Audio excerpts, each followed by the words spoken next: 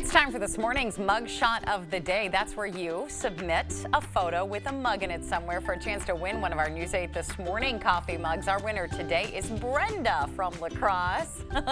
Brenda's granddaughter was visiting from Minnesota and always likes to play. And she says this picture is baby Temperance playing with her I Heart Grandma mug. Oh, Temperance. That's such a cute name. Oh, Brenda, we're going to get you one of our morning show mugs. Thanks for sharing your mug shot with us. Now, we'd like to see your mug shot. It's a picture with a mug in it somewhere that you can email to us.